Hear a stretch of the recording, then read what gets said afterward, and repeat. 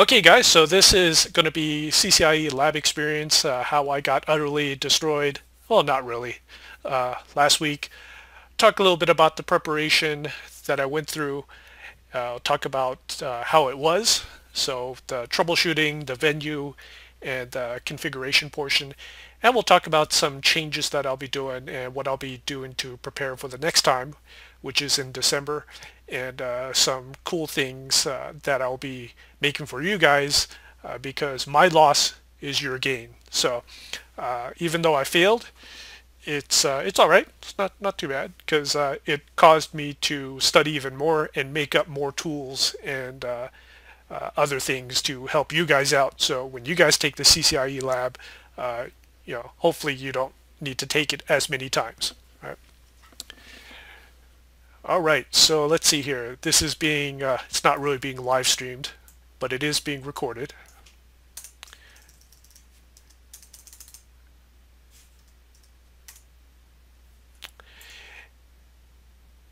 And we don't have any other presenters, so that's okay. And then at the end of every section, I'm going to stop. I'm going to give you guys a chance to ask questions, and please ask questions. What I'll be doing is I'll be repeating the question for the video.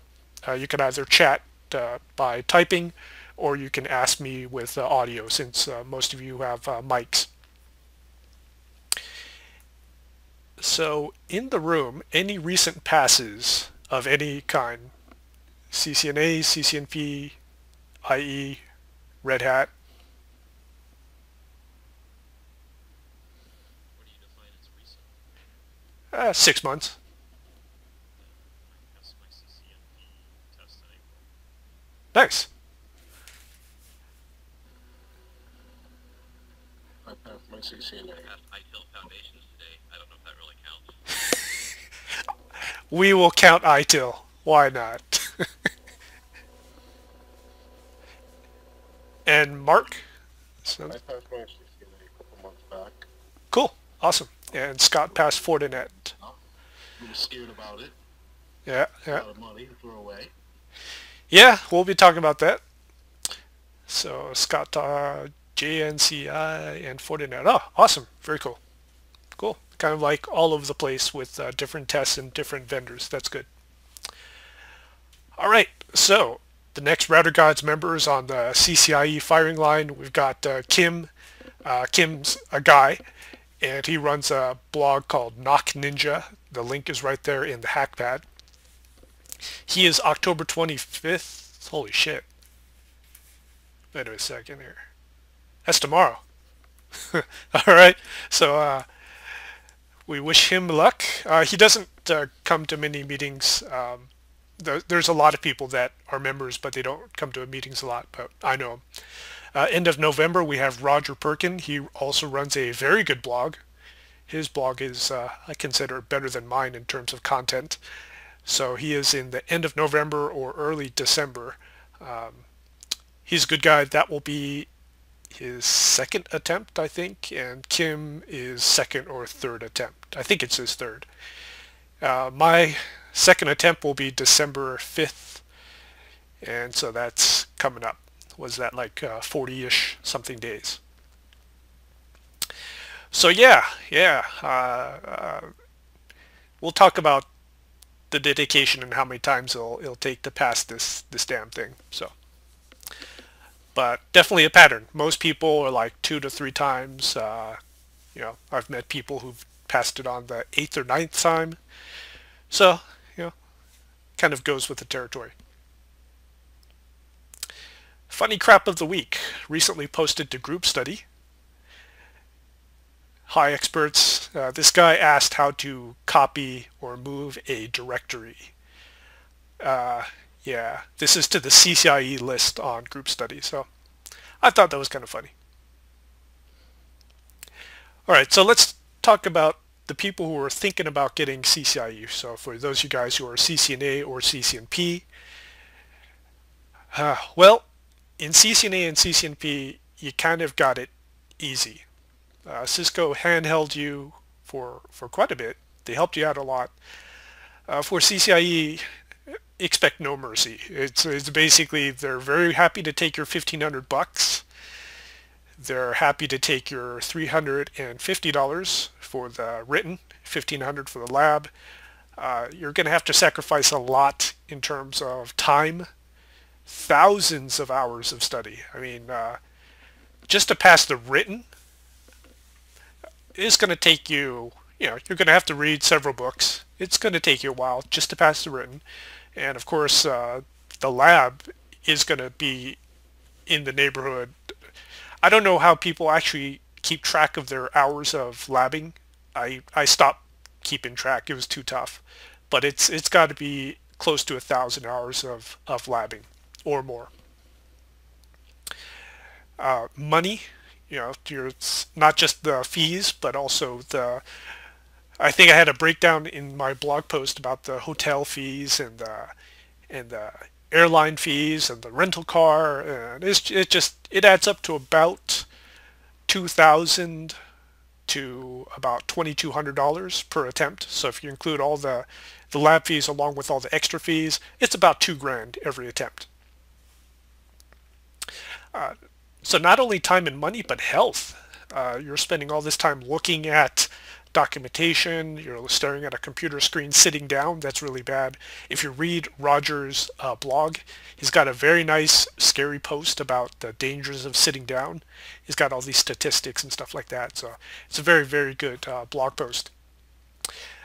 Things I had to give up in terms of sacrifice. I haven't watched TV in like 4 years. 5 years, 4 years, 5 years. Now that could be a good thing, because there's not that much on TV other than Doctor Who. But, TV, I haven't watched it, in all these years. I gave up World of Warcraft. I was a multi-boxer, and anyone who plays World of Warcraft or used to play World of Warcraft knows how tough it is to give that up. So especially as a multi-boxer playing 5 characters at a time, I was badass, but one day I just said, well, either get my CCIE or, continue playing WoW, so, canceled all those accounts. The mindset for those who are getting CCIE, it's really interesting, to maintain single-minded determination. That's all you're aiming for a year or more. It's really interesting. And especially when you put the money down, when you put the credit card down for $1,500 and they rip it out of your bank account, that's when you're shitting bricks. That's when you're really studying. I thought I studied a lot before, like in Thailand, and before I was doing 6 hours of labbing a day in Thailand. But after I put the money down, I was doing 10 hours a day easy, because, and especially the 2 weeks before the lab, it's just crazy. You're scared because you thought you didn't cover this topic, MPLS, multicast, IPv6, all that type of stuff. And, you're just going through all your workbooks constantly. So it's pretty interesting how you view things when you're going for the CCIE lab versus CCNP and CCNA. CCNA and CCNP, not too bad. CCIE, you have all that money and all that time invested. It gets pretty interesting. Any questions so far? So for those of you who are CCNA and CCNP thinking about going for CCIE, in terms of the mindset, what you have to give up, the sacrifices, how much money you have to spend, any of that.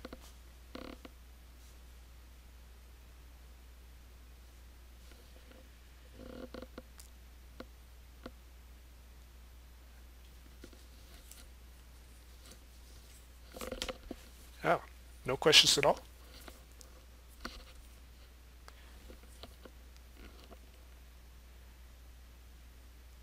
Okay, so Michael pasted a link.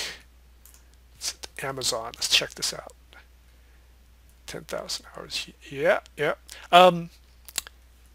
Malcolm, what's his name? The guy who wrote Outliers. Gladwell. That guy.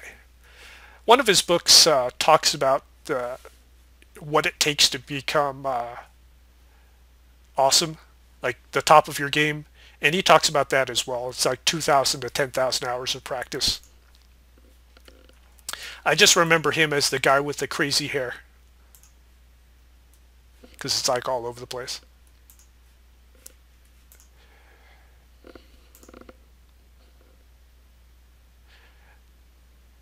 Oh, also about the labbing, I know, so the number that's given by a lot of people is 800 to 1,000 hours of labbing. I think that's kind of not accurate, because there's labbing and then there's good labbing. So I know you guys have labbed a lot in your studies. You can spend an hour labbing and just kind of go through the motions. And then there's really, really good labbing where you're looking up documentation, where you're scratching your head and going, what the hell's going on here? So I think that 800 to 1,000 hours is probably on the low end of actual keyboard time. If you track total keyboard time, it's got to be in the 1,500 hour range for a successful CCIE, for a successful guy passing CCIE.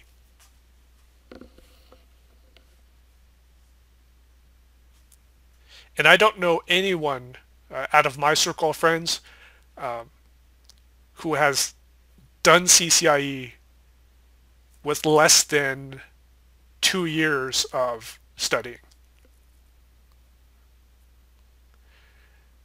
Okay, so Anthony has a good question. He says, I've seen a lot of posts advising to stick to one training advisor.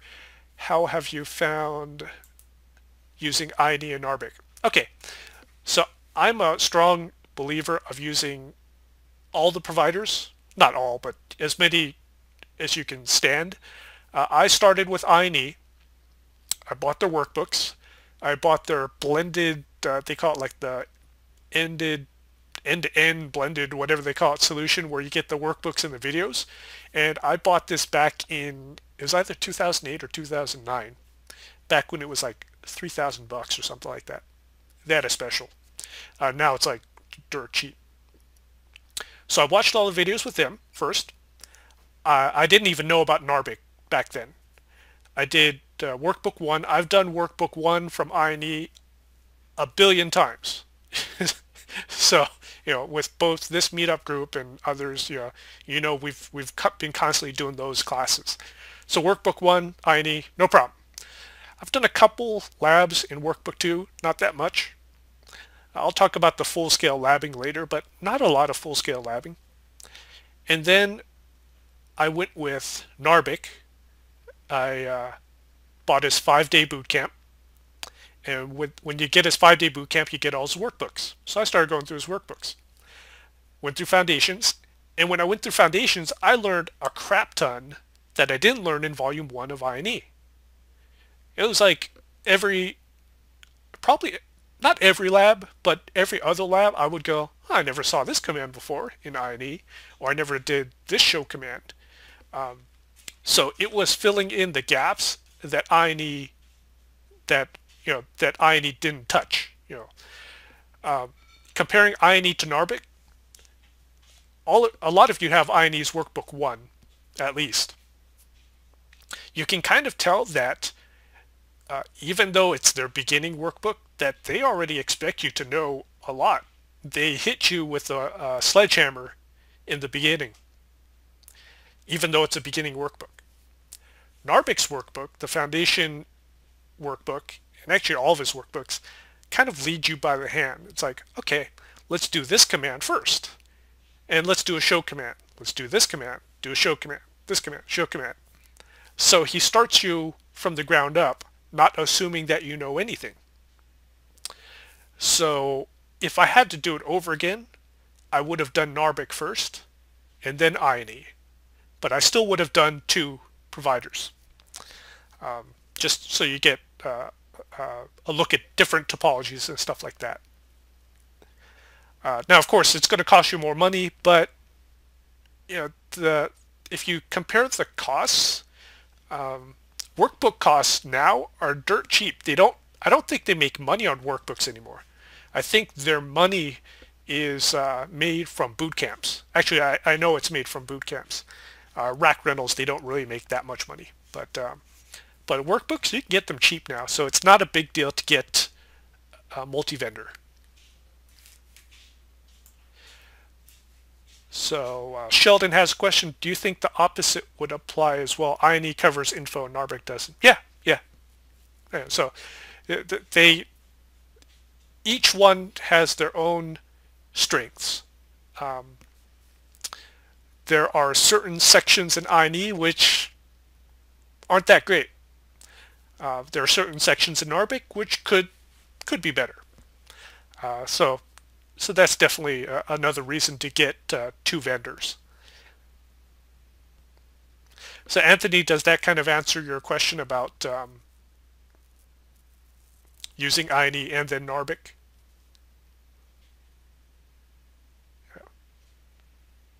And even though I'm a big fan of Narbec's bootcamp and I've gone multiple times, I'm sure INE's bootcamp is good as well. I haven't heard anyone say anything bad about INE's bootcamp. I just wish it was a little bit cheaper, but that's all right.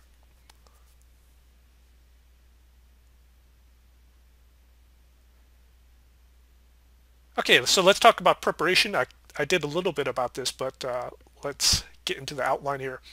So the way I budgeted things, I worked at Panda Restaurant Group. They run Panda Express is their main thing. I worked there for 9 months, off and on, and I saved enough money for 3 attempts. So if you take $2,000, the test fee and the hotel and all that, so 2,000 times 3, that's $6,000. So saved up that, saved up enough money for 2 months of buffer time, to look for a job. So $500 or whatever. So that's another $1,000, and then money for Thailand, because that's generally where I study. Right? So you figure all that out. I have the Excel spreadsheet. I do this a couple times a year, so I already know how to do this. And we'll be pulling money from YouTube. So 3 attempts is what I've got. I could do 4, but that's kind of cutting it close on terms of finances, right?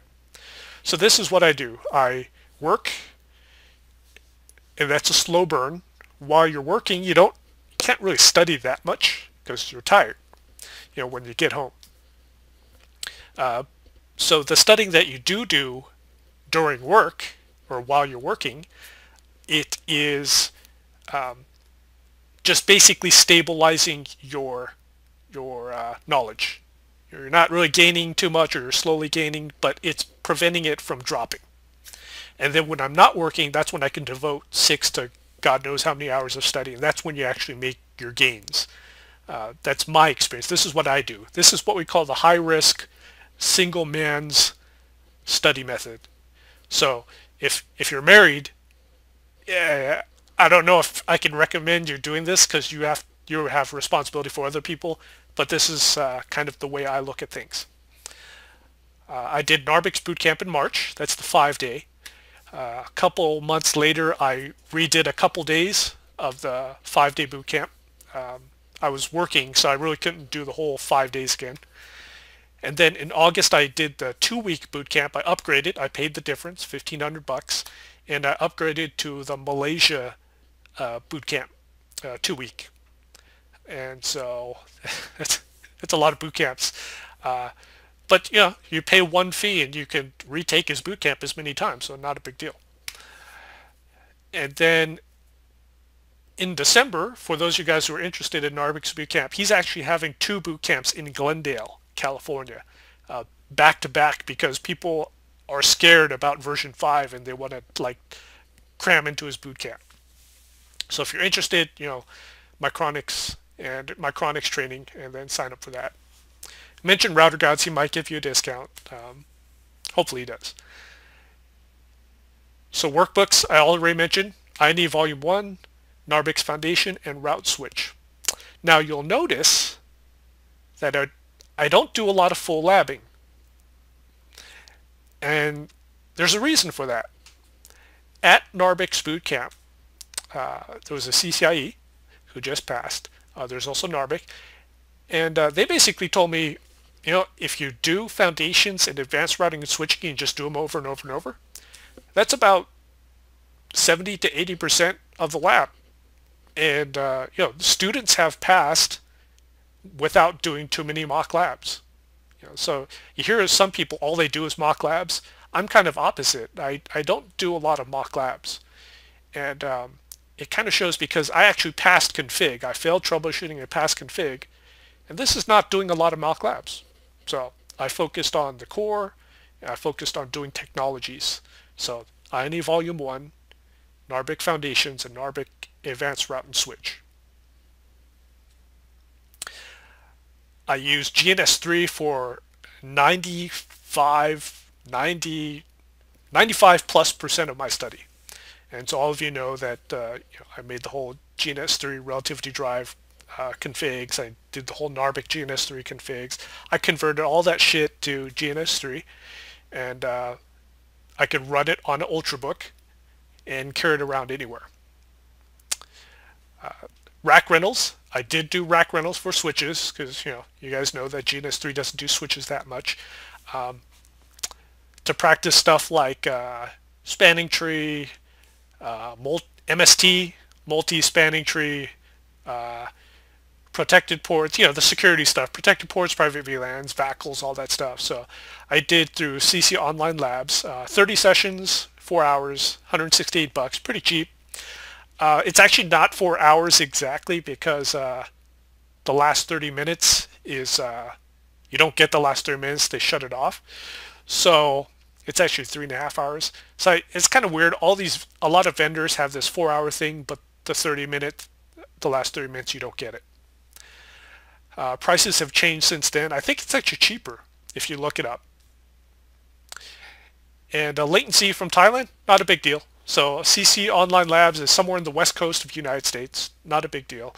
Narbic's racks were full. He offers a deal to his bootcamp students, $300 a month, 24/7, which is a pretty damn good deal. But it's such a good deal that they're full.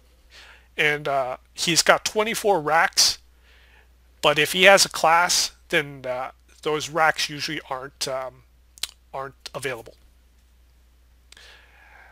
So other things I use in preparation, Ruhan short notes. You guys know about Ruhan, right? The routing bits, the best deal in terms of CCIE study. Routing bits. How much does he charge now? Probably 100 something. $98. You actually get a discount if you mention RouterGods. I forgot how much it is, but you get a discount. So this is like a hellacious PDF, and it's not protected. So put it on your iPad, put it anywhere, put it on all your laptops. And this is like the thing. Other than my workbooks, I love this. It's great. I always have this open when I'm studying.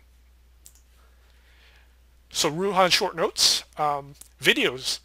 In the last 2 months of studying, I didn't watch too many videos. Just because you've studied so much, you've done so many workbooks that the videos are kind of slow.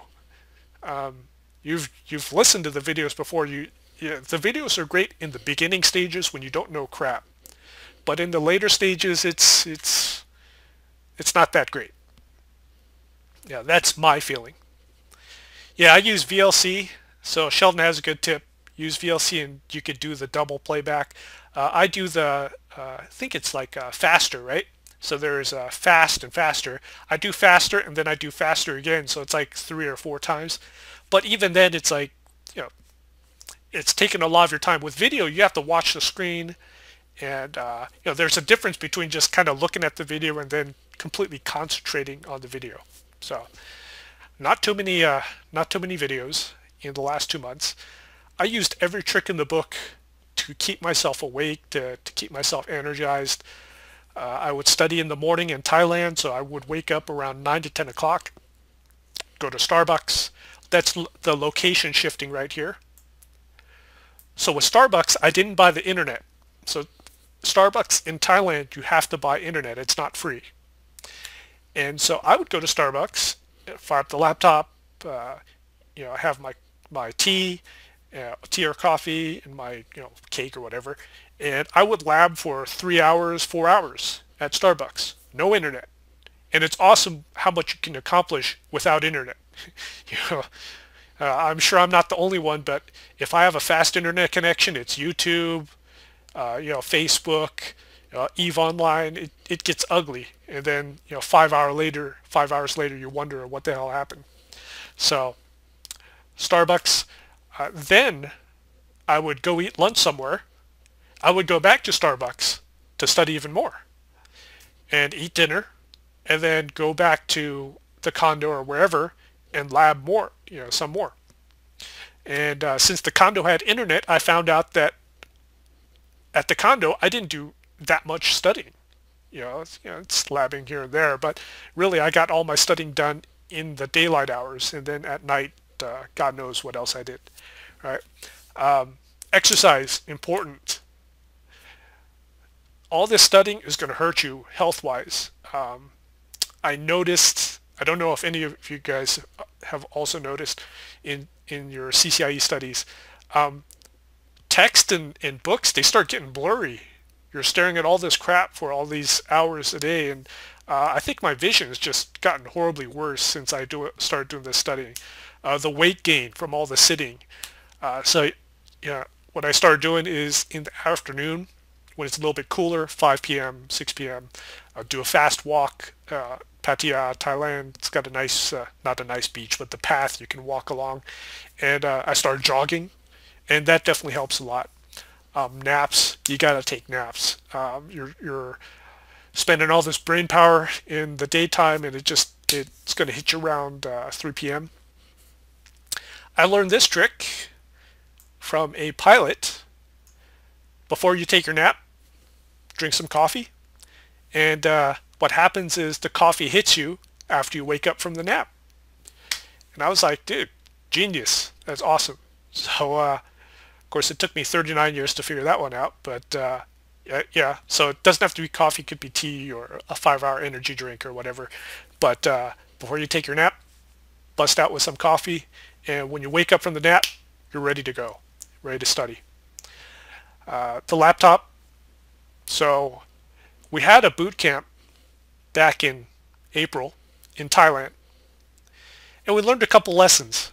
One lesson is can't always get near a power outlet, which kind of sucks when you have a big monster Asus gaming laptop that only lasts about 45 minutes before it dies. Great laptop, horrible battery life. So this time, learning from that experience, Sony Vaio Pro 13, it's Ultrabook, it's Core i7, but the battery life is 7 hours, and I've got the external battery for it.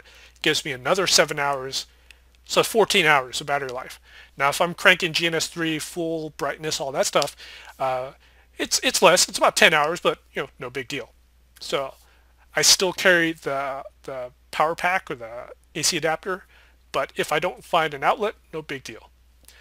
So if you're going to do this thing where you're going to go out to study, go to Starbucks and stuff like that, just keep in mind that you can't always get an outlet, even in the US or, if you're in a first world country. So you're going to need to get a laptop that's portable, light, and has long battery life, but still powerful. So these Core i7 Ultrabooks that they're having out now are pretty decent. They're not too bad. And I looked at it as an investment. This the Sony Vaio laptop that I have, it's exclusively for well, not exclusively. I do some other things, but pretty much this is my labbing laptop. If I want to lab, that's where I go. Is that Ultrabook. And I replicated the testing environment as much as possible. So I normally type Dvorak format. I switch back to QWERTY because the lab, you have to use QWERTY. I asked Cisco, I emailed them, the lab manager.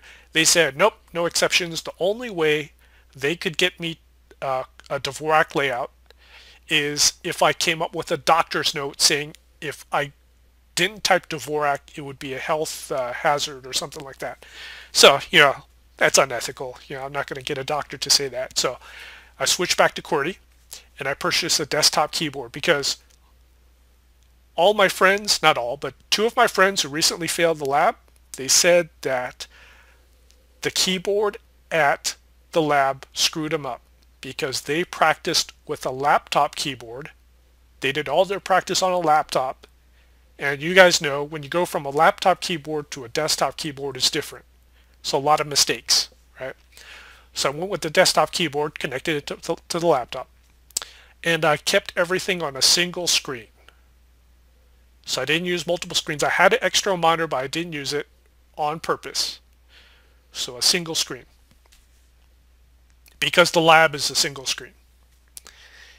And used hackpad, as you see here, for a lot of my note taking. Hackpad really, for taking notes and keeping things organized, it's pretty badass. So Anthony has a question, was it worthwhile adding aliases? Is there access to Notepad? So we'll talk about that, but I can answer that. We're getting into the venue and the interface. So let me just add that here. Aliases and Notepad. Yeah, so we'll talk about that when we get down here. Any questions about the preparation?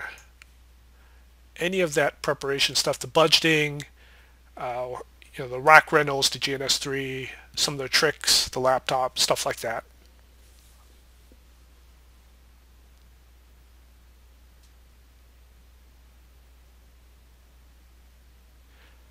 Okay, so we have two questions, one from Tony and one from Douglas. I'll do Douglas's question first and then Tony's. We'll kind of work upwards. So Douglas has a question, why did you decide to train overseas? So I have a couple of blog posts about this. So there are other boot camps overseas. There is a boot camp in Thailand. The reason I decided to do Narbik's boot camp in Malaysia is, well, I was going to Thailand anyways afterwards, so Malaysia's just a hop away. Also, it's a nice vacation. If I'm going to do a boot camp, might as well do it in a exotic place. As far as Thailand is concerned, if you add up the costs for a long-term trip in Thailand, it actually turns out to be cheaper, even with airfare, for me versus United States, staying in the U.S. So if I'm going to study for 3 months for CCIE, do I want to study in U.S. or do I want to study in Thailand if the cost is relatively the same? The choice is easy for me. I'm going to Thailand for a couple reasons. Food, Sheldon knows, Thailand kicks ass over the U.S. for food. It's cheap. You can get food at any time. So when you're studying and it's 2 in the morning and you want food, if you're in the U.S., what choices do you have in the U.S.? You got Denny's, Taco Bell, Del Taco. You go to McDonald's, right? But you have pretty crappy choices in the U.S. in the morning. In Thailand, in the morning, you want food. Everything's still pretty much open, so you get, good food at 2 a.m. Also, the condo I stay at in Thailand, next door is a mall, so I just roll out of bed and I can get everything. Starbucks is next door, basically. So there's that. I pick the condo rental because it's cheap. It's really cheap, especially if you do 3 months. And I try to pick condos that have nice views and balconies, even though it costs a little bit more, because I do a lot of the labbing while I'm in the condo on the balcony. Might as well look at the ocean and stuff like that while you're doing all this. Another reason is it gets kind of depressing doing all this labbing. And I don't know about you guys, but at the several hundred hour mark of labbing, after you've gone through all these workbooks multiple times, and you go, shit, is it worth it? You get all this self-doubt, and that also comes in the mindset. You have these ups and downs of CCIE studying. Some days you feel really good, and other days you feel like crap. So, if you know that your studying is going to suck, you might as well be in a nice place while it sucks. So be in an environment where it's fun and lively and stuff like that. Uh, Being stuck at home for 3 months studying wasn't very appealing for me. So that's why I decided to do my studying overseas. And rack rentals, you just go, you have an internet connection, and it's all right. GNS3, I'm fully portable. It doesn't have to be Thailand. We do have one member. He hasn't gone to a meeting, but he's going for a CCIE. He's doing his studying in Guadalajara. So he's American, went to Guadalajara. It's cheap, it's got electricity, there's food, Obviously Guadalajara's got Mexican food, probably beats Chipotle. So, there's that. It could be Costa Rica, it could be Africa, maybe not Africa, but, there's ways to do this, right? So hopefully, Douglas, that answers your question about deciding to train overseas. It's just personal choice. It's if the cost is the same, man, I'm going overseas. Yeah. In fact, right after my lab attempt on December 5th, I'm going overseas, because whether I pass or fail, screw it, I'm going overseas for another month, and then I'm coming back.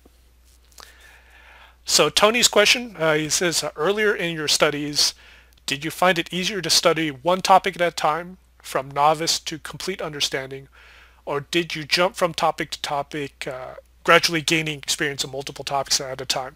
So early on, stick to one topic. What I try to do is stick to one topic for 3 days straight. So one topic for 3 days straight, whether it's BGP, OSPF, or whatever, 3 days. Why 3 days? First day, shock to your system. You don't know what the hell's going on, right? I know when I first started doing MPLS, it was like, the hell is this? So first day, you don't know what's going on. You just kind of like fumble through it. Second day of labbing, it's okay, a little bit better. Third day, it's not too bad. Third day should be okay. The reason I keep it 3 days per topic is because you get bored. After 3 days, let's move on to something interesting. So that's how I did it in the beginning. And the workbooks, actually all the workbooks, they're kind of designed to, the tasks are kind of last 3 days. Like, so if you look at I&E's workbook 1, and you look at the OSPF section, it takes you about 3 days to get through it. Working at a decent clip, right? BGP maybe 4 days, but most of the sections in all of the workbooks from all the vendors, if you cranked it out, 3 days you could do it. Later on, I still keep to the 3 day schedule. So multicast, I'll do 3 days of multicast straight. MPLS, I'll do 3 days of MPLS straight. I don't like to move, bounce around too much. The bouncing around comes from when you do your mock labs and your practice labs, because then they hit you with everything, and there's dependencies, which I will talk about in the config section. That's where you have to watch out. Okay. Any other questions in this preparation step here?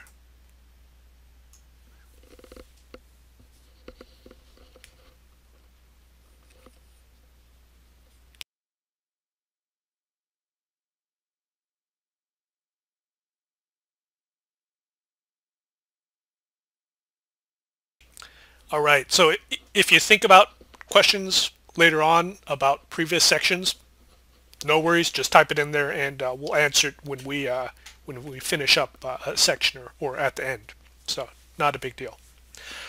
All right, let's talk about the venue. This is in San Jose. That freaking room is a dungeon. There's no windows. It's depressing. The lighting's okay, but it's a big square. There's a big table in the middle. All the computers, all the workstations, the desks are on the sides of the room, or all basically on the square, the outside of the square. There are 3 routing and switching desks at San Jose. All the other testing centers, it's 2 or 3, or I think it's 2 or 3, forget. But but they all have multiple routing and switching ones. They all have, or most of them should have multiple voice ones. That day I was the only route and switch guy. Everyone else was like service provider and voice, and there was a wireless guy and there was a data center guy. The voice guys, I hate them. Want to kill them because the voice guys make their phones ring. So thankfully the voice guys are on the other side, the opposite end of the room. So it's not too bad. Just remember to bring your earplugs. So drinks allowed at your desk, no problem. Earplugs, bring your earplugs. No questions asked. They have to be earplugs. They can't be ear muffs. So you can't bring like your Beats headphones or anything like that. So just plain vanilla earplugs. The big center table, everyone just puts all their crap, their wallets. Now, actually, you don't need to put your wallet on the center table. It's not good. But like keys, phones, all that stuff. You know. So the center table, put your crap there. And then I bought a whole bunch of candy bars and stuff. And I bought a 4-pack of Red Bull. And I bought 4 5-hour energy. I came ready. And every 30 minutes I would get up and then go to the center table and grab my crap and then drink it and then sit back down. They keep the door unlocked so one person at a time can go out to the bathroom, and the proctor watches you like a hawk. It's pretty crazy. And you cannot leave the building even during lunch. If you leave the building, I don't know what happens to you, like ninjas come after you or whatever, but they explicitly said you cannot leave the building. You have to eat lunch in a group. You cannot eat lunch by yourself. It is pretty crazy. When you finish the morning session at like 12 something or whatever, you basically march to the cafe in a group, and you get your food as a group, and you sit down as a group, and everyone's pissed off and sad because everyone knows they failed. We all failed. Everyone in that room on that day failed.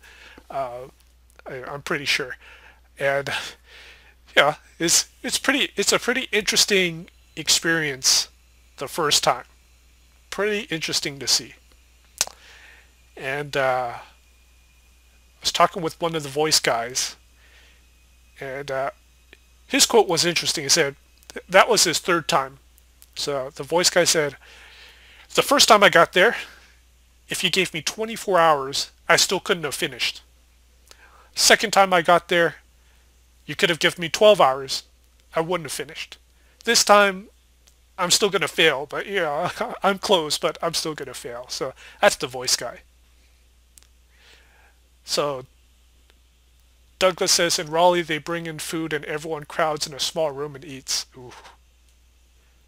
Really? There's no cafe?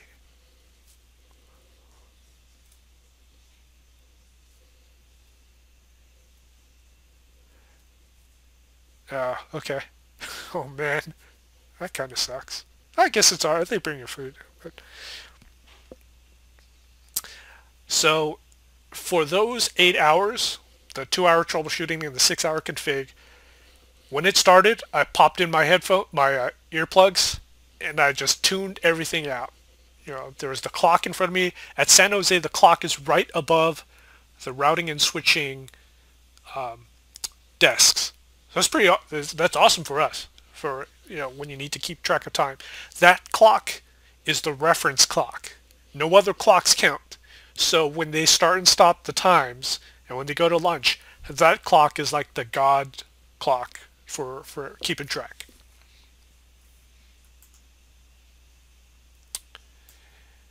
And that day, the proctor seemed nice, but I didn't ask any questions. I didn't feel any real need to. Any questions about the venue? How things are laid out, the policies and stuff like that.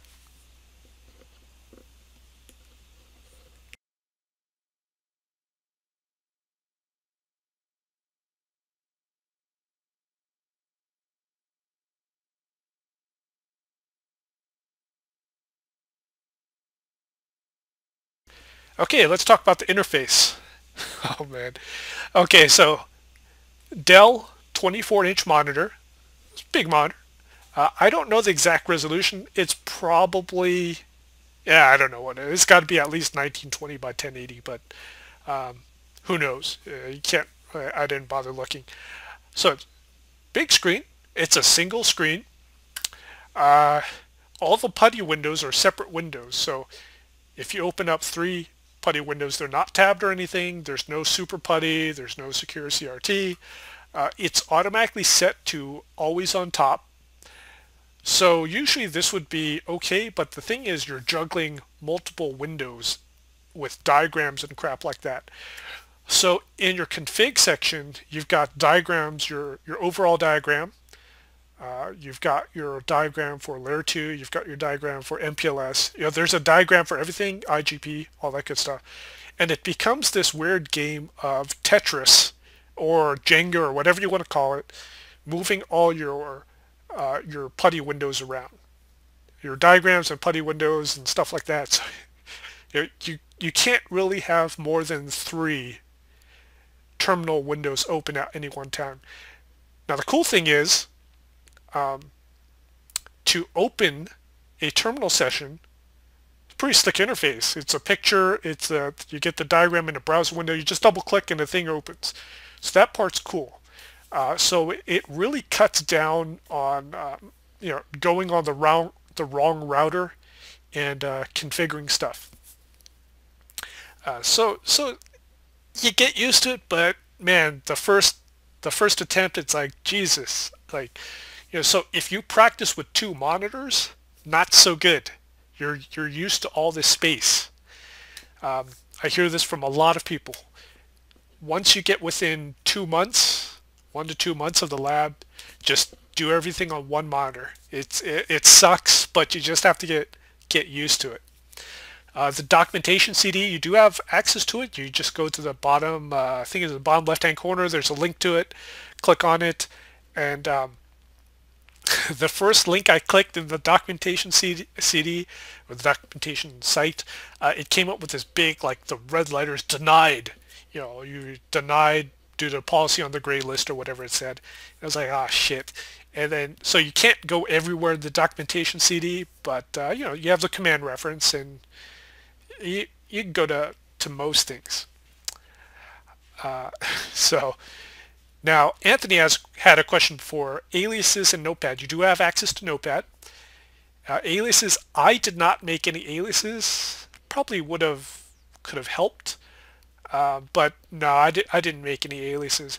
What I did do is you get 2 pieces of scratch paper.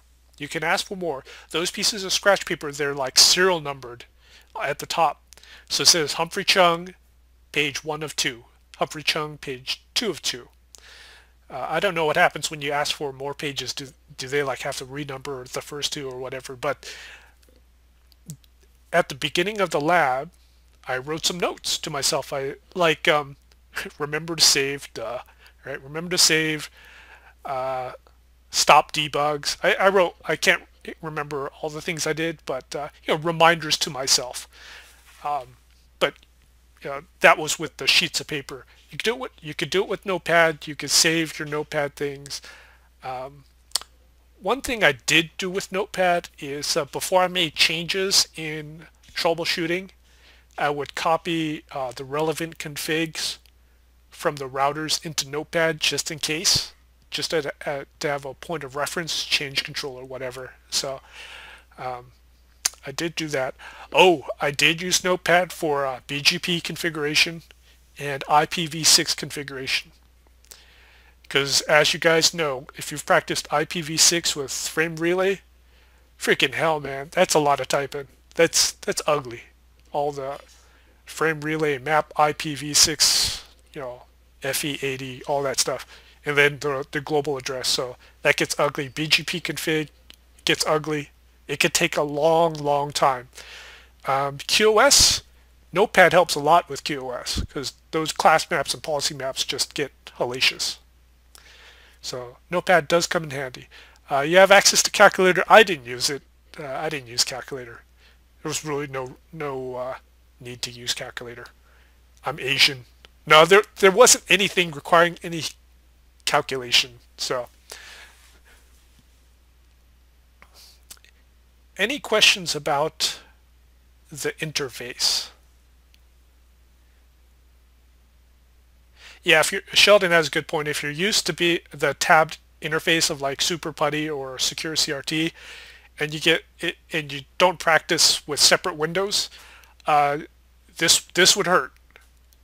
This would be a I won't say a deal breaker, but this would hurt. And really the first time, see, I'm fortunate because I get to see this. I got to see this interface at Cisco Live 2 years ago with INE's little troubleshooting thing. It was very similar.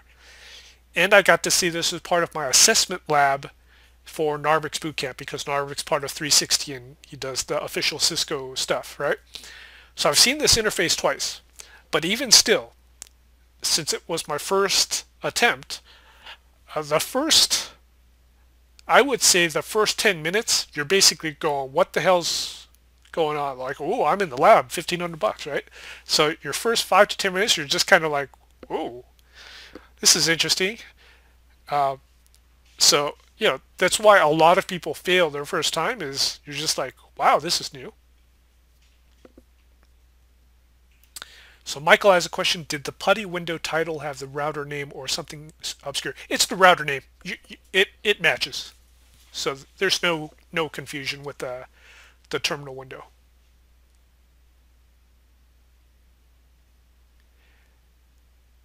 And even though the putty windows are always on top, I'm sure I right-clicked. There's a checkbox for that.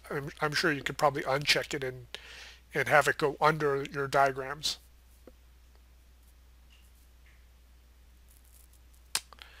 I did not try Alt-Tab.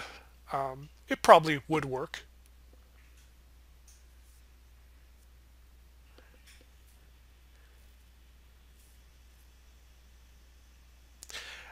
Let me give you guys an opinion about why it's a single monitor. So there's a lot of speculation of whether Cisco records your sessions. I think they do. And I think that's the main reason why there's not a second monitor, because as soon as you add a second monitor, you make screen recording kind of funky. We know for sure that, absolutely sure, that your keystrokes are logged.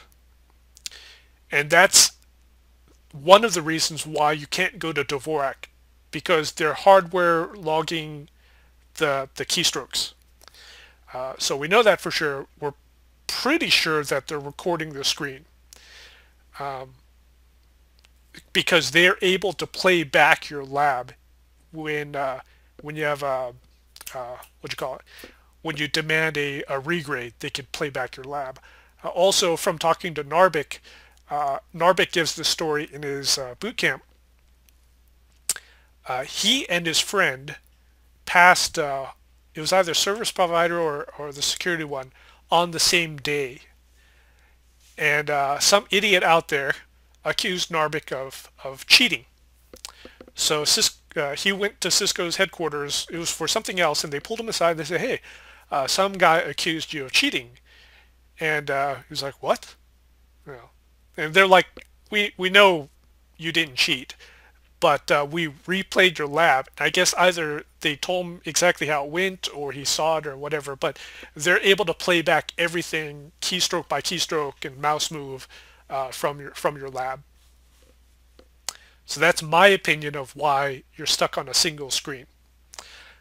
In the bottom right hand corner is a VNC icon, so they obviously have remote control if they want to. And it wouldn't be that big of a stretch to think that they might be peeking into your session while you're labbing, just for the hell of it, right? But it's definitely technically feasible. It's not a big deal.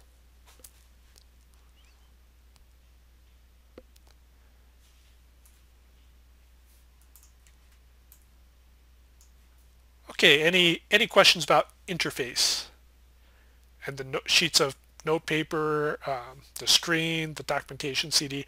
I didn't use documentation CD too much, and I looked up two things on the documentation CD, but I felt in config that if you have to look up more than two things in the doc CD, you're probably dead. Troubleshooting, I did not have. There's no time to look up documentation in troubleshooting. You're just going nuts in troubleshooting.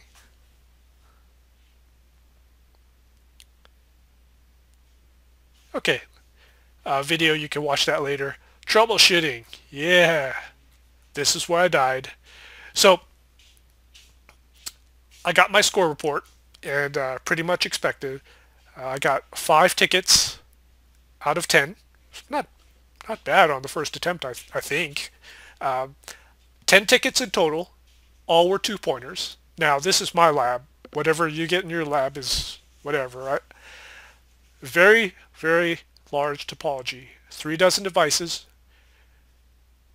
And the myth is, so you've heard the myth that they can't really test you in troubleshooting. That's a myth. I'm not going to break NDA, but they can test you in switching in troubleshooting. They have to pick and choose their topics, but they could do it. There's switches in there. There are servers, there's things emulating PCs. So there's a big, let me think about this. How can I put this? It's a big topology, and there's a big blob in the center that kills people. It's a giant monster. So, you know, if you're not used to dealing with large topologies, that can be kind of nerve-wracking. So yeah. My strategy was do the stuff on the edges. So there's like networks hanging off the edges, 3, 4, 5 routers. I did what I thought were the easy tickets first. And then I tackled the blob, the tickets that required messing in the MPLS cloud. No hints in the ticket name. It just says, ticket 1. This guy cannot ping that guy, or this guy cannot telnet to that guy, or do this or do that. So a lot of you guys in doing INE's Workbook 1, let's say you're doing OSPF, right? And the task says virtual links. So you have to use a virtual link because the task, the title tells you. I know Sheldon and I talked about it. I was like, dude, the damn title of the task tells you what to do, right? In troubleshooting ticket 1, like R1 cannot ping R30. It's like, oh, okay. Like, what do I do now? Right? So if you're not used to that, then be prepared. So no hints, but not as bad as I thought it could be. Now the topics are all over the place. It's not all concentrated in core. It's everywhere. So I think what they did is they picked one topic from every section of every major section. So 10 questions. They spread it all over the place. So expect to get 5 of your stuff in advanced topics and 5 of your stuff in core topics. Not as many restrictions as I expected. Stuff like you can only fix this by going on this router, or don't touch this router, or don't do that. There were some questions, but not as many. Most of the fixes were dumb. So it's very easy to think too high level, to overthink troubleshooting. It's I think I explained it in the blog post. This idiot CCNA guys, but you had this network working, you went on vacation, this new CCNA or MCSE came in and he fucked it up. And he just walked away. Things are missing, things are mistyped, they're flipped, stuff like that. That's about 3 to 5 tickets. Easy. 3 tickets were moderate, they're like multiple fault tickets.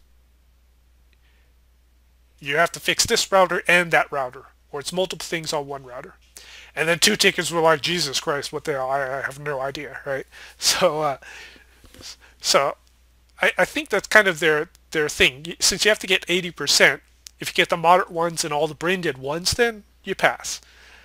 But you really need to get at least one of the crazy ones to have a decent chance. Warning, a big warning to you guys. Configurations in the blind. What that means is you don't do show access list before you fire in an access list, so you override it. Where this can really hurt you is with OSPF. So you fire in a router OSPF 1 and whatever, right? Imagine if they used OSPF 100 as the global OSPF table, and OSPF 1 was their VRF for, customer A or whatever. You just blew, potentially you could blow away a VRF. So always get in a habit of show access list or show this or show that before you fire in a config. Now, if you do blow it up, not a big deal, because in the upper right-hand corner, you can click on Manage Devices, and you can reset a device. It's a virtual device, so it's no big deal. It's IOU or whatever they call it. So you can always do that. But configurations in the blind, meaning don't fire in a config without doing a show command first. Trying to remember problems from ticket to ticket. You want to skip a ticket if you're getting stuck. So I was looking at the clock, and if it hit the 10-minute mark, I would skip a ticket. You're not going to remember from ticket to ticket, trust me. So what I didn't do, which was what I should have done, is I made a chart. I did make a chart, 1 through 10, and I did a check mark if I got the ticket, and I put a question mark if I didn't get the ticket. What I should have done, in addition, is put like, this seems like a, let me pick a topic that wasn't on troubleshooting. Seems like a problem with the route map. Right? That way, when you go back to ticket, it's like, oh, okay, route map thing, right? Because if you got stuck on ticket 3 and you skip, ticket 8, and then you cycle back to ticket 3, you don't remember it. Trust me, it's too stressful. You don't remember crap from ticket to ticket. So, looking back at it, now that I failed it once, INE has a troubleshooting seminar that they did that was free. If you have the All Access Pass or the ATC Pass or whatever, you should be able to find it. Now, most of it's it's okay, it's not that great. It's basically them going through tickets. But it's the first or second section of it where they have a really, really awesome tip that would have saved my ass. I would have passed. I shouldn't say I would have, but I would have had a much better chance of passing if I would have done their tip, and that's their mega show command. Right? This mega show command is, you do this when you start the ticket on the relevant routers. So show IP protocol summary, show run, pipe I, access list, class map, all this crap, like shutdown, so do that. That's to find if any access list is messing with stuff. Because, remember, a lot of this is evil. Like, not evil, but stupid stuff, right? The show IP protocol summary tells you the protocol. Sometimes the protocol may be missing. Sometimes it has a wrong name. Or not name, but number, right? It's supposed to be EIGRP 100, but it's EIGRP 1, let's say. And the ping 255, that's, if it fails, you know that, oh shit, next hop reachability, got to fix that. All right. So I should have typed this in a notepad, and then it would be ready to paste into whatever routers I'm currently working on. That's their mega show command. Of course, the show command, you can add other stuff to it, but that's kind of the gist of it, right? So, two show commands and a ping. And a tip from Mike Marvell. I met him at Cisco Live 2 years ago. It's actually last year. He is CCIE 35642. So every year at Cisco Live there is a dinner or a meeting, dinner and meeting of CCIE candidates. current CCIEs and potential CCIE. It's a good thing to go to. If you go to Cisco Live, this is a very, very good thing to go to. And we basically meet and we talk to shit, right? He had just passed his lab after the 8th or 9th attempt last year. So he's a trooper. He passed at the mobile lab at Cisco Live. So he emailed me yesterday and he said, well, the way I did it when I finally passed is 2 months, for 2 months before the lab, all he did was troubleshooting labs. That's all he did. No config labs, no mock labs, just 2 months of straight troubleshooting labs. So I don't have 2 months. I have like a month and a half. So that's kind of what I'll be doing in addition to other things. And if you fail troubleshooting, don't rage quit, don't walk out. People do. The proctor told me this. They just walk out. Do the config, right? It's free. You're there anyways, right? Just do the config. I'm glad I did. I'm very glad. I could have walked out. I didn't really feel like doing config, which helped. But if you know you failed troubleshooting, don't walk out. Continue on, finish the rest of the day. Be a man about it. Just, I looked at config as a free, like boot camp. So let's see. Sheldon has a comment. Sounds very similar to CCNP T-shoot, but with a bigger, badder topology. Yeah, more expensive too. I did not use tickle scripts. I probably should have. It would have helped me in config. Tickle scripts would not have helped me in troubleshooting. The thing to do in troubleshooting, it's pings, it's trace routes from both sides to see where they converge. Show IPsef.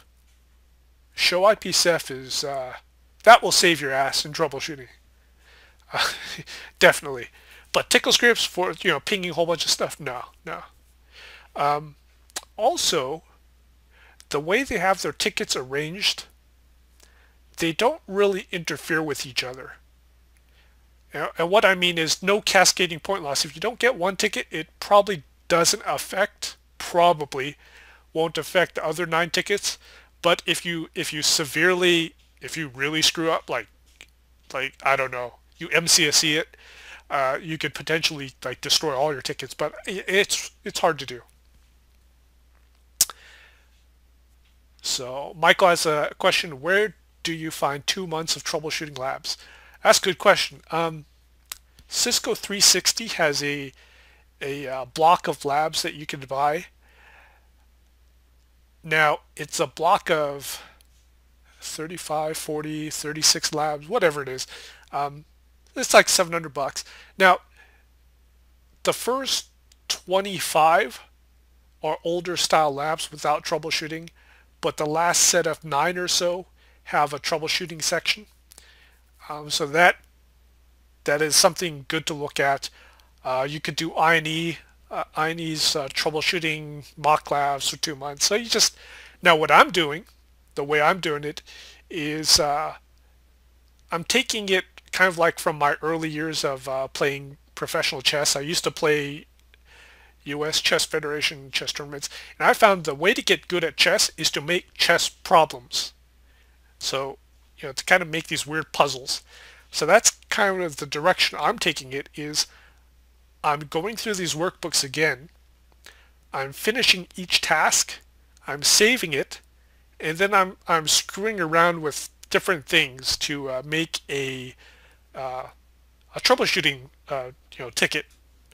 And it could be something as simple as here's route reflectors, and for some reason one of the routers has the same cluster ID, router ID, right? Stuff like that. So I'm making my own troubleshooting tickets. We'll talk about that later, but that's kind of the way I'm approaching it, in addition to doing some troubleshooting labs. Because I'm not going to lie, it hurts to fail your lab in the first 2 hours. It's not a good feeling. Yeah. So, any questions about troubleshooting?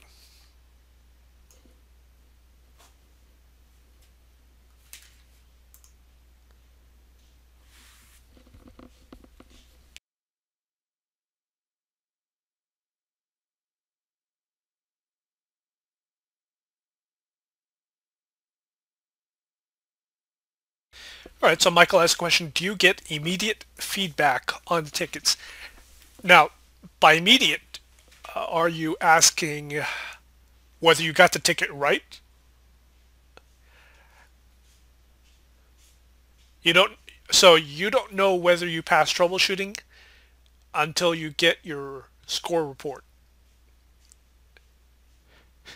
Now, here's the thing about your score report. Well, after troubleshooting finishes, you will know whether you passed or not. I mean, you'll know. But at the end of the day, so we at San Jose, you get out at 5:15 p.m. I got my score report. I knew I failed because I failed troubleshooting. If you screw up bad, so if you screw up bad or you pass awesomely, so the two extremes, you're a complete badass or you completely foobarred it, you will get your score report within an hour and a half because the scripts run through it. They basically said, dude, this guy sucks, right? So I got my score report pretty damn quick. Let me look it up. Hold on. Hold on. 1 second here. October 15th. Lab score report.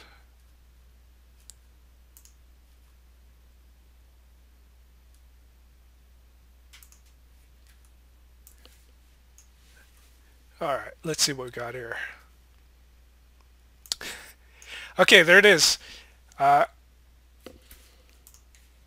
Let's see.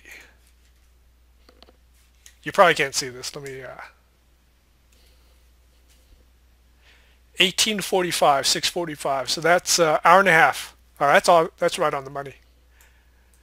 So if you get your score report before dinner, you either failed or you either failed really bad or you passed. So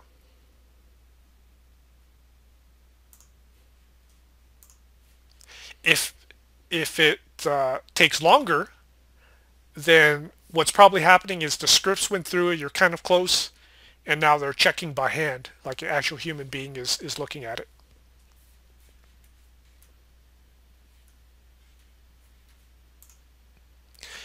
Any other questions about troubleshooting?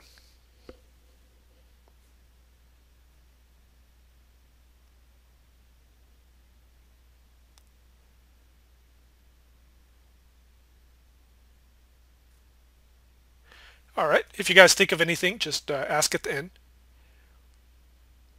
Let's go into configuration. Easier than I expected because I know I failed troubleshooting, so I didn't care. So I was just like, whatever, I'm just going to do this. And funny thing happened. I pretty much damn near finished the whole thing. I left out, I didn't do, I probably can't say that. I guess I can say it. Multicasting, because we know every lab's going to have multicasting, so probably not breaking NDA on that. And every lab's going to have QoS. So I was like, didn't do those two. But yeah, I was so relaxed I didn't care. So I just went through configuration like I just drank a bottle of wine or whatever. If you like doing a lot of the mock labs, like INE's mock labs, their mock labs are tougher than config. I thought the config was easier than most of the mock labs I've done. So workbook 2, you do the level 9 or 8 or whatever it is in workbook 2 of INE. It's tougher than the real thing. Not that many dirty tricks. It's basically what it is. It's a speed test. Configure a whole mountain of shit in 6 hours. That's about it. It's straightforward. Muscle memory, oh my god, OSPF. How many of you are used to typing router OSPF 1? If you're used to typing router OSPF 1, like I am, stop it. Don't do it. Stop it right now, because this is going to hurt you in the lab. Because it's, you're going to get to that OSPF section, and you're going to find that interfaces aren't coming up, neighborships aren't forming. and you look back at your config, and son of a bitch, you meant to type in OSPF 100, but your fingers typed in router OSPF 1. I know you think you're not going to do that, but it happens. The loopbacks, if you're used to typing in 1.1.1.1, you'd be amazed. Like you fling it in there and you don't even consciously remember that you've typed that in. So muscle memory sucks. Mix it up a bit. Don't do OSPF 1. Also, OSPF 1 might be your VRF OSPF. So you type in OSPF 1, you've hurt yourself big time. Configurations in the blind, I talked about that before. Always do show commands before you do it. Topics everywhere. If there's a topic you don't like, I don't like multicast. I don't like QoS. Multicast and QoS I don't like. They will find your weakness and they will hit you with it. They will hit all topics. Like a 12K show is just going to be a blast. They're going to hit you with it. Study everything. Now, the way this kind of works, I'm pretty sure I could talk. It's not NDA or anything. The test is divided into 5. The config is divided into 5 sections. At least mine was. Layer 2, Layer 3, multicast, it's like IP services or whatever, and then optimization or whatever it was called. Now they throw the advanced topics like QoS and security and all that in the last 2 sections. Multicast was very small, not too much. It's okay. IPv6 BGP, all redistribution, that's all mixed in with layer 3, right? That's just Hail Mary. 2 points, 3 points, 2 points, 3 points, 4 points here and there. Some of the 2-pointers require a lot of typing, like goddamn, like 30 lines of typing or whatever. So the points versus length of typing does not match. So you could have a question where 2 lines fix it, or 2 lines do it, and it's a 3-pointer. You could have another one where it's like 30, 40 lines, and it's a 2-pointer. So what I think it is they do the points for perceived difficulty and not amount of typing. So time management definitely comes into play. You're just typing away. It's crazy. IPv6 BGP, Notepad, you're going to get bogged down in that. And it's basically a mad sprint for 6 hours. It's a lot of config. It's not bad. It's not bad. But it's a lot. And the reality is, really, the CCIE lab is not realistic. You will never design a network this way. So just all you have to do, it's simple. Follow directions, and if you're fast enough and you know your stuff, that's it. They'll tell you to do this, and you're probably thinking, I'd never do that, but just do it. Let's see. So Anthony has a comment. One of Jeremy Chara's CBT nuggets says there is a value in sitting an exam even though you know you're going to fail, just to gain the experience of the benchmark. Do you feel you got your money's worth in your first lab attempt? Yes, because I knew that chances are pretty slim that I would pass on the first attempt. Now, I know you guys have seen me, you've been to most of the meetups, you've watched the YouTube videos, you know how fast I can configure even while talking. I'm all right. And I failed. And so I know some of you are probably going to be thinking, well, shit, if Humphrey failed, like, how am I going to do it, right? But I knew it was slim, supposedly 10% or whatever, right? There's different blog posts and whatever, but I think what it is the first time pass is 5 to 10%. And think about it, the people going for CCIE lab generally are not dumb people, right? So generally the people going for a CCIE lab sitting in that room are the top people in their companies, right? Usually, right? So they're the only ones crazy enough to do this. So, you know, the top people are all getting killed on their first attempt. So, I knew it was going to be slim. Um, it's definitely, it's paying your dues. I think of it as it's another written test. Your written test is a bullshit thing, right? $350. It's just to get you into the lab. Right? The first attempt is kind of the same thing. It's like you have to do it. I put it off for so long. I should have done this earlier. Now I look back at it, I should have taken the first attempt earlier because it kicks your ass. After you fail, it kicks your ass to study even more to actually get it. So that's the way I look at it.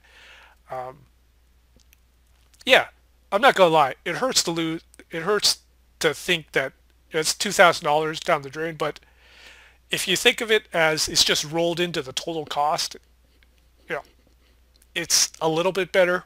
But not gonna lie, you know, no one wants to spend that amount of money and not pass. But the odds are stacked against you. You can pass on the first time. You got to be really damn good. But the first time, you don't know really what's going to hurt, what's going to hit you. You know, it's all new to you. So, and it doesn't. I probably lab more than a majority of people going for their first time. You know, and I had more resources, and I still failed. So that kind of shows you, you know, how difficult it's going to be. But yeah, I feel I got my money's worth. Um, you know, I think Sheldon said in the mailing list something like that's like a boot camp in itself. You know, that's like a lesson in itself. And yeah, the lesson I learned, actually, the main lesson I learned in this first attempt is since I passed config, I can pass it, right? All I have to do is pass troubleshooting. And I got 5 out of 10 in troubleshooting on my first attempt. I'm sure there's people who go on their first attempt, they get like no trouble. Well, maybe not no, but you know, like 1 ticket, 2 tickets. So the feeling that I've gone through their lab and, you know, I could pass one part of it and I could probably pass the other part with a little bit of studying. Not a little bit, but, you know, a lot more studying. And what's cool is supposedly, if you listen to the rumors, the first attempt, they give you the hardest lab, the hardest troubleshooting, and the hardest config on your first attempt. So it's all downhill from here, right? That's the rumor. Right? Yeah, but I just look at it as, well, it was probably going to happen. I actually scheduled a couple days up in San Jose, just on the, if I did pass, then I brought my suit. I was going to look for a job. I was going to walk into some companies and stuff like that, but it didn't happen. So I just hung out for about 4 more days in Silicon Valley. Just another vacation. Okay, any questions about configuration? We're almost done. We're almost to the end. Yeah, not too much.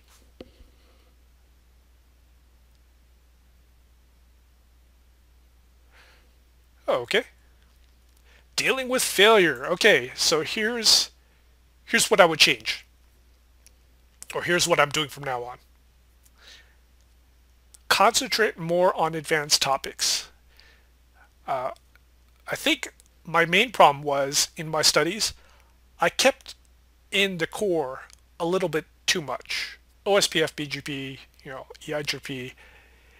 And I didn't really go into multicast or MPLS a lot, or as much as I should have. Since this test hits you everywhere, you really have to get as good in advanced topics as you are with your core topics. So yeah, I would definitely will be concentrating more on MPLS and multicast and you know, IPv6 tunnels and security, all that stuff, because Cisco assumes that you have core down 100%. like you are a robot in core. And then they almost expect you to be almost the same in everything else. So that's their viewpoint. And you can kind of look at it as, you know, the way most people study, it's like a triangle. The bottom of the triangle is their core topics, and they study a little bit at the top of the advanced topics. You can't do that. Your layer 2 and layer 3 topics, when you add up the points, it's, let me see if I could say this.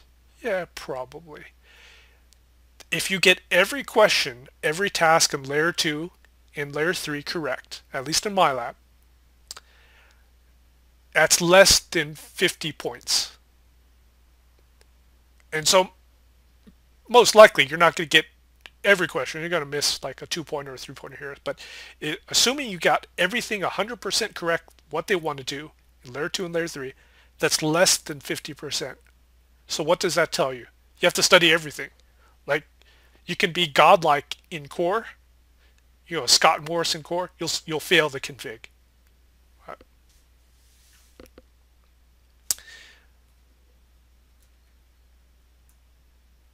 So any questions about this part? What I'm concentrating on advanced topics. That's the main thing to take away from this is you may hate QoS. That's your boogeyman, QoS. Oh, too bad. You got to do it. Also, another thing is I had this idea before going into the lab that if I got a topic that I didn't like, I would just eat the points. 3-pointer, I'll just eat it. QoS. Can't do that. Because you need all the points you can get. So you can't just eat a topic. Yeah, it's not going to work. And you can't go into the lab hoping. This is if you go on the INE forums, there's a poster who said this. One of their prolific guys that just got a CCIE. So you can't go into lab hoping that you don't get a particular topic, private VLANs or whatever, right? That's bad. The people who pass the lab are the ones that say, I've studied all the topics, so they could give me whatever. Don't care, right? Just hit me with whatever. That's when you finally pass. Okay, so almost to the end. We'll do some announcements and then audience questions, whatever questions you have saved up. So what have we done in the past? We're going to change things up. So we've done lots of meetings. We've done YouTube videos of all kinds. I've done the GNS3 configs for INE, the NARBIC GNS3 config, study planner for NARBIC. There's links there. You can click on them. Expanded blueprints with links. A lot of people don't know about this. This is the expanded blueprint, and the links will link into the documentation CD, so you can get the PDFs. So we've done a lot already. So what are we going to do? So as was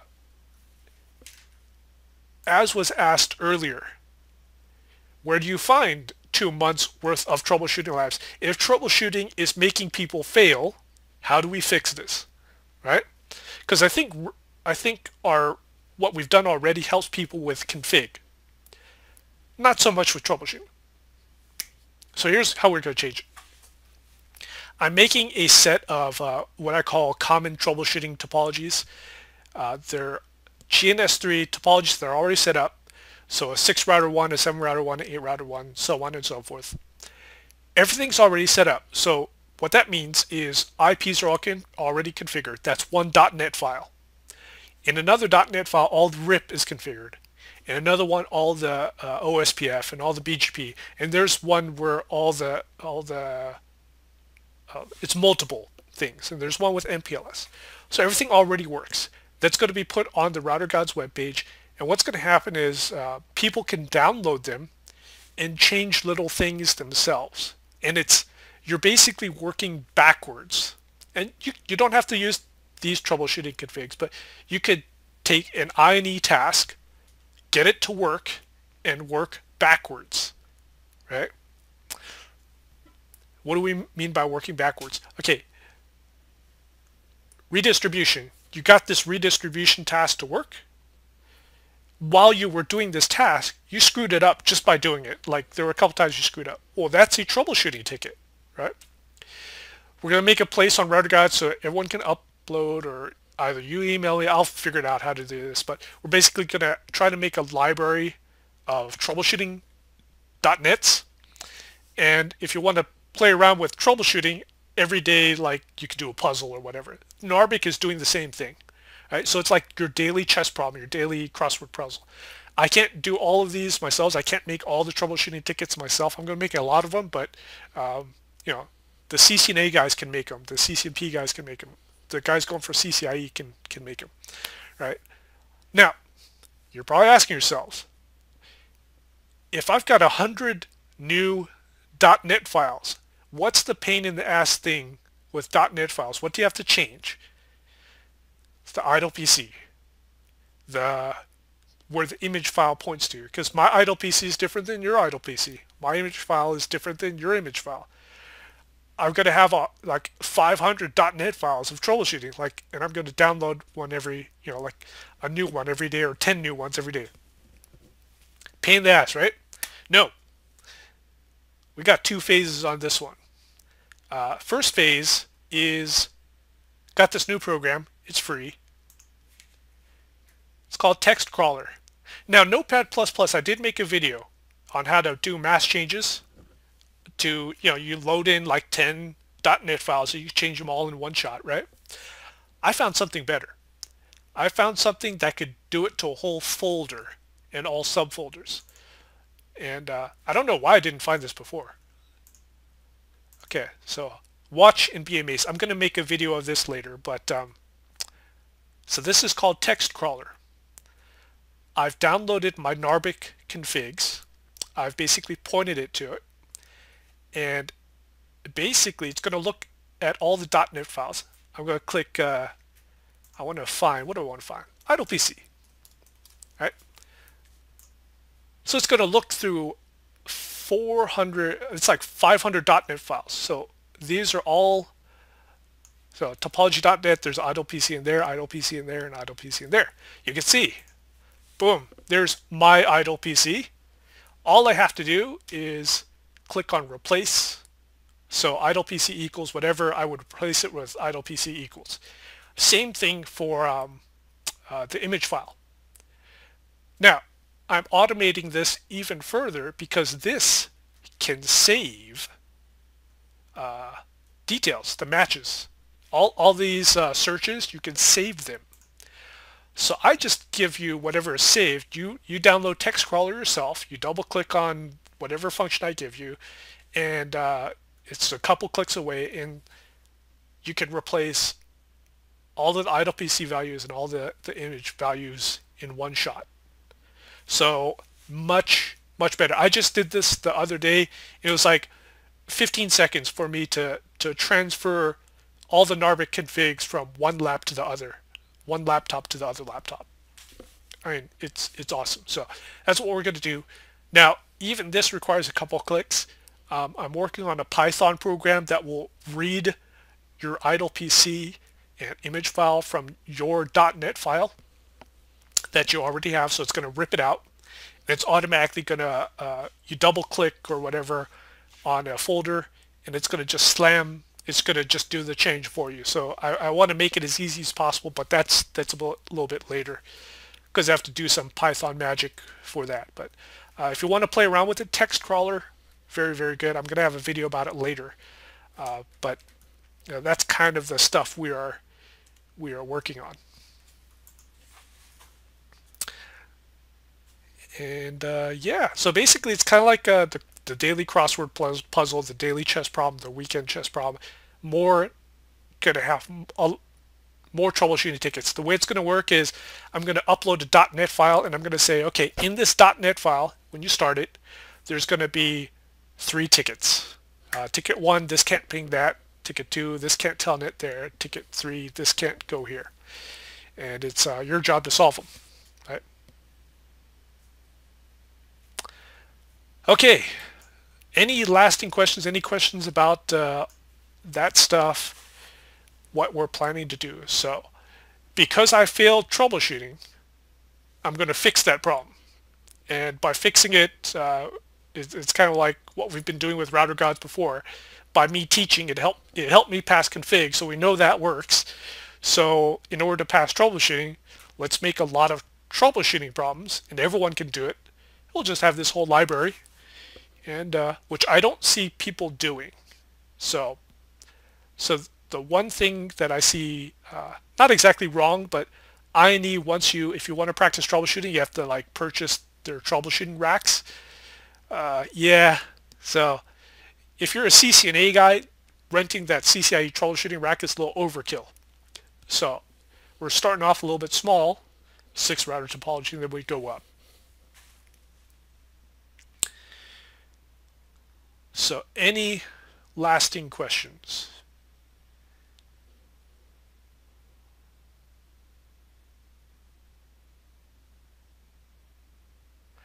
So who is going for their CCIE but has not scheduled their lab yet?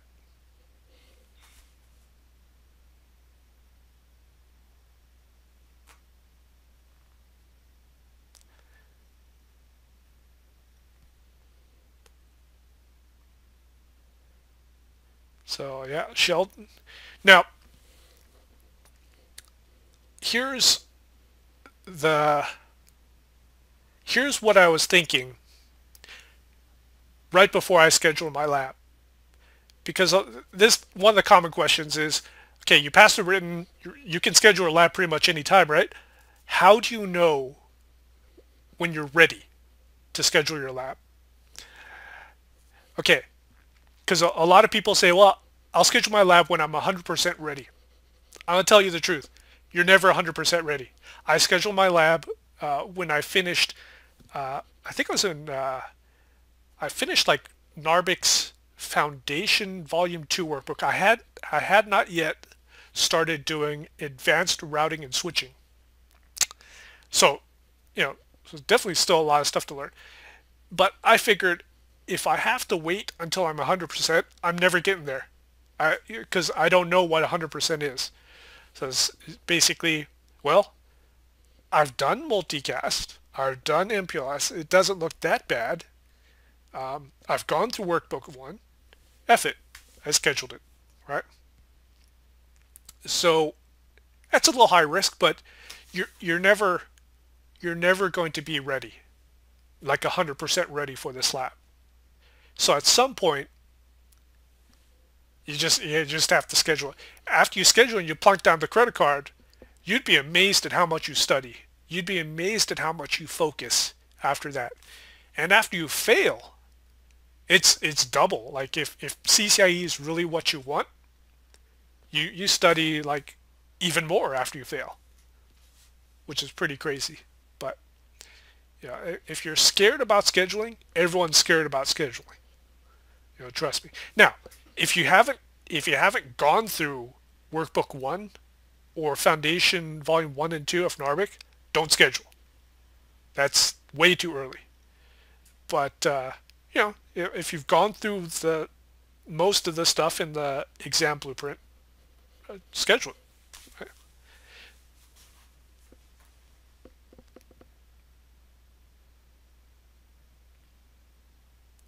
Who here has not gone to any boot camp? You haven't gone to INE's boot camp. You haven't gone to Narvik's boot camp or IP Expert. You have not gone to any boot camp. Okay, so one of the questions that I see is a boot camp worth it? Because boot camp's expensive, right? And I would say yes. And here's the thing. When you go for a boot camp, you get the workbooks, at least in Narvik's case. And it's pretty much probably the same with INE. They give you the videos and stuff like that. So you're buying the workbooks anyway, if you look at it. So the boot camp itself is only like $1,000, $1,500 more above the cost of the workbooks. So the cost difference is not that much. But if I hadn't taken Narvik's boot camp, I would have gotten completely destroyed. Like it wouldn't have even been funny. Like config. It was just been horrible. 5 tickets out of 10 wouldn't even. I doubt I would have gotten 2 tickets, because the cool thing about Arbix Bootcamp is you see the interface. You do a mock lab. That's the Cisco 360 lab, so you get to see that. Also, you get to the instructors there. Now, realistically, I'll be honest. You take all these notes during the boot camp. I haven't looked at them. I have like this workbook full of notes. I haven't looked at them. Where the boot camp comes into play is you're meeting other people who are also studying. It's motivational. So it's like a kicking, someone behind you just kicked you in the ass and said, do it. Right? So yeah, so it's that. It's motivational. You're hanging out with people, and you get the workbooks.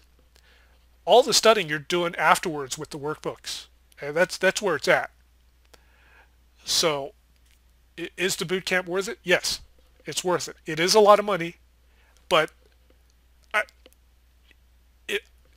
can you still pass without the boot camp? Yeah, you could probably still pass, but damn. Like, how many more times do you have to take? How many more fails do you have to get? You know, so I think I'm pretty good. I'll probably pass the second time, but if I don't, hopefully the third time. But if I hadn't taken a boot camp, we're looking at, easy 4, 5, 6 times. So that's my view on it.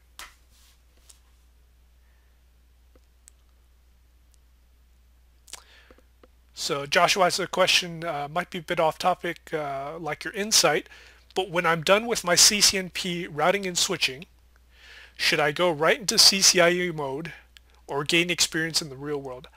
Personally, I would gain experience in the real world. Learn how to do things right, because CCIE is how to do things wrong. CCIE is just, it's like the hell. And you can go into the real world and kind of slowly get your feet wet into CCIE. Get some workbooks. Volume 1, or because you'll spend a year in Volume 1 in INE, and same with Arbix Foundations, and just kind of slowly work through them. No time limit. No, just kind of do them, and do it that way. And really, CCNP is a big. Getting CCNP is pretty tough. I'm not going to lie, it's pretty tough, and a lot of people need a little bit of break after that. I know I did. It was just, you don't want to go straight into CCIE. Yeah. So Joshua says, I'm hungry to learn all the various technologies in CCIE. You're going to learn all the technologies, whether you like it or not. Like, there's some crazy, yeah. You're going to see stuff in the lab that you're like, I've never seen this before. It's like, how would I do this? That's pretty bad. But okay, any other questions?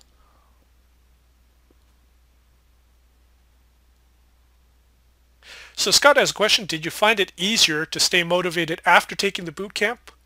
Like, the clock started ticking when you were done with class? Definitely. That is a huge thing with the boot camp. I went into the boot camp kind of like, let's see what this Narvik guy is all about, right? And then you go into this class, you basically look at this guy, write down all the configs from memory. It's like, holy crap. And then you look at, here's what's motivating, and it sounds bad. It sounds, I don't know if it's selfish or whatever, but when I was in class, all the boot camps, all 3 boot camps, I looked at the questions that other people were asking and how they were doing on the mock lab. And it was apparent that I was better than most of them. And the reason I was better is because I had done INE's Workbook 1 and Foundations Workbook. It's kind of weird. Most people that go to Arbix Bootcamp don't do the Foundations Workbook. You get an email saying, do this before the bootcamp. They don't. So what motivated me was, oh, here's a bootcamp where most of these people are the top of their company, and I'm better than most of them. So, hey, I got a shot at this, right? So, Nism asked, does Narvik Cisco 360 assessment help? Yes, it helps in the sense that when you get the score report back, and mine was like 70 something percent, so I was like, well, shit, I have a shot at this. That's where it is. You take the assessment, and even if you get a low score, you get some things right. You go, I can get 30% right. Well, let's see if I can get 40%.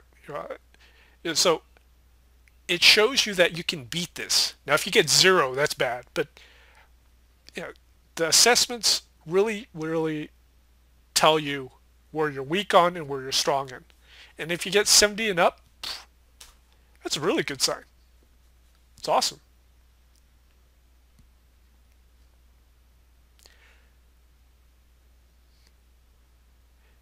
Any other questions? These are pretty good questions.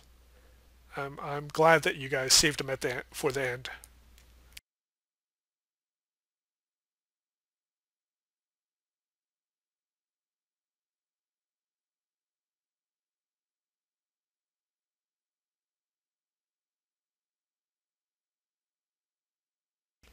All right, I think that's it. We're clocked in, according to my Camtasia timer, 1 hour 47 minutes.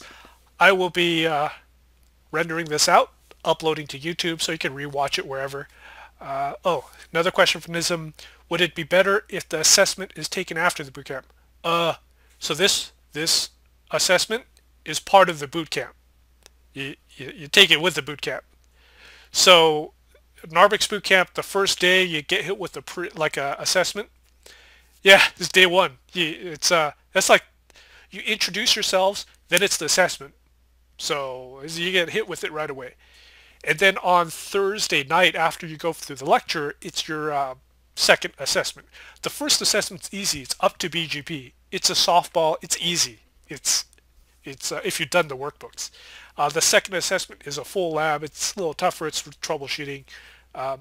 There is no choice in whether you take it after. You can't schedule it afterwards. It's part of the bootcamp. You have to take it during the bootcamp because they have actual Cisco racks and gear set aside for you somewhere at Cisco headquarters. That's also why you really, really, really should do the workbooks before you get to the bootcamp. Because in my Malaysia bootcamp, there were people in there who hadn't done the foundation workbooks. So that assessment is absolutely worthless to them. Because of course they're going to die. You can't even configure BGP at all. So it's a worthless assessment. But that's an assessment that's part of your boot camp. When you retake the boot camp, you don't get another assessment. There's one shot. Because Cisco charges, I don't know, like $800 or whatever to Narvik. Narvik has to pay Cisco $800 for that. So to get the full value out of the boot camp, you really should do the workbooks before getting there.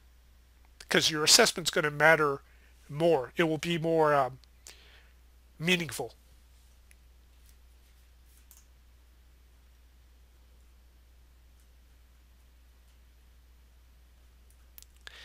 The great question. So Anthony has a question. Good question. How many hours do you need to put into the workbooks? I stopped tracking my hours long ago. It's just that I don't really look at the workbooks as a whole workbook. I look at it more of topics inside the workbook. Before the boot camp, I went through the foundation workbooks, or I went through INE's workbook multiple times. So in terms of hours, God knows how many hours. But Sheldon remembers all those sessions we had, and that cycle has been done multiple times, and in addition to everything we've done ourselves, on your own. So it's not really in terms of hours. Some topics you get really good at in a few hours. Other topics require multiple times. And you get into this cycle where you do BGP, then you do MPLS for a couple days, and then you forgot everything you did in BGP, so you have to do BGP again. So it's just you have to keep going back until everything's automatic.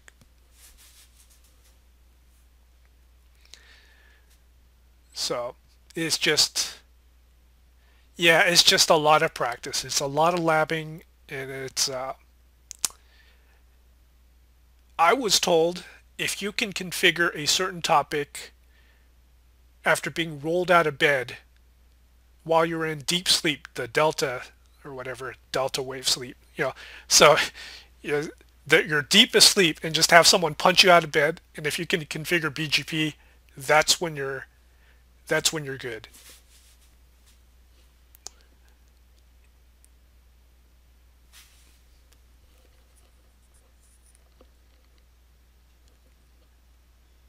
Okay, I think that's it. We're at hour and 52. So, everyone, thanks for attending.